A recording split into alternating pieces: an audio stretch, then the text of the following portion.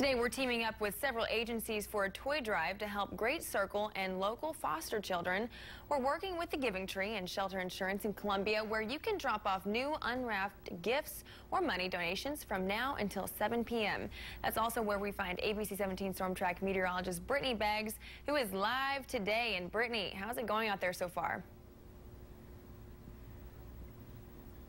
Well, we do have a cold morning. Wind chills are currently in the upper 30s, but we are here at Shelter Insurance. I have Jay McClellan with Gift Advisory from the Gift Advisory Board, and we also have Susan Reeves here.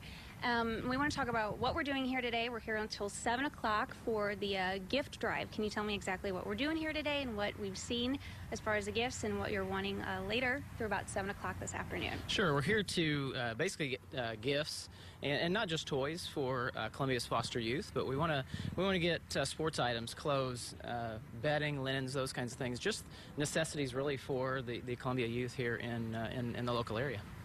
And I understand, I talked to Susan, we were mentioning there's youngers, but there are younger children, but there's also kind of an age group that sometimes gets dismissed, and we're Sure. wanting to kind of focus on that age group. What exactly is that, and then what is something that people could donate? Sure. I think a lot of people don't realize, but it's birth all the way up to age 21. So there's a wide range of kids that we can really help. So that's what we're out here to do today.